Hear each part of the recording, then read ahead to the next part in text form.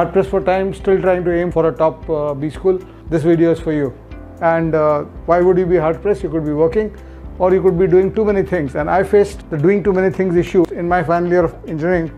When I was doing a course in C, I was doing a project in robotics, I was doing my final year of engineering, and I was also doing my French classes and preparing for CAT. So it was literally potpourri of a lot of things that I was doing in that semester. And hence I think that I can claim to tell you the best approach in case you're hard pressed for time. Let's imagine a situation. There's a huge river which is flowing and you're on the side of the river and you have to cross that river. You can't swim, and obviously the only way to cross the river is a boat. So option one for you is make a boat.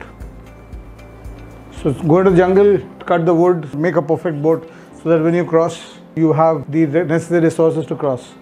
Option two, there's a rickety boat here which is already on the shore of the river.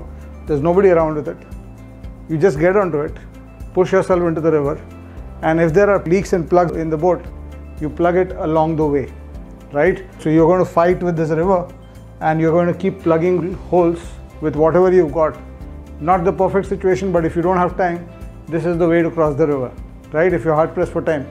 If you got all the time in the world, by all means go ahead and make the boat and then cross the river. But if you don't have the time, then take the boat which is there, bet on it, and plug the holes as you go on.